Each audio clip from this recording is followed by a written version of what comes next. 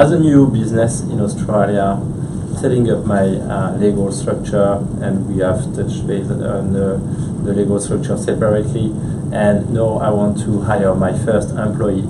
How will I structure my payroll? What do I need to do to pay an employee?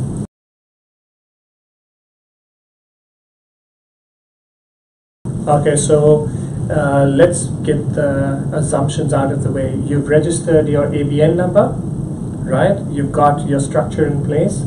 So what you have to do is you have to either get your accountant to register you for PAYG withholding, or you have to separately do it yourself by calling the tax office or going online with their online services. All right.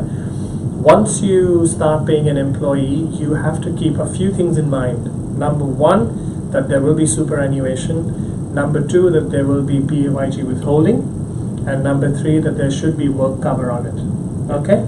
These three things. Superannuation, you pay once a quarter. So the quarters are June to September, October to December, January to March, and April to June. Okay, so sorry, when I say June to September, I meant July to September. Sorry, apologies for that.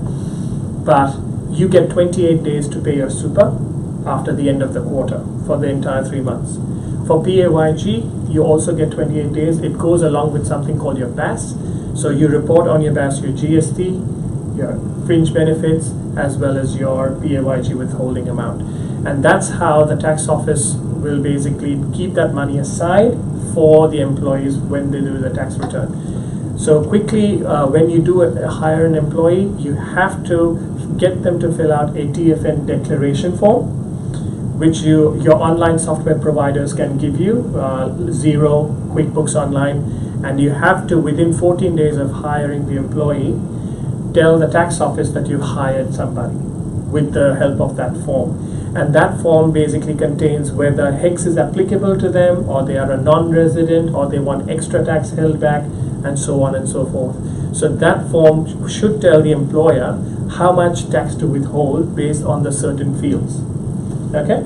And you get 3 months to lodge your BAS, to do your PAYG, and you also get 3 months time to lodge your superannuation, which is very, very important, because if you don't pay your super on time, there are penalties that automatically apply. So that's very important.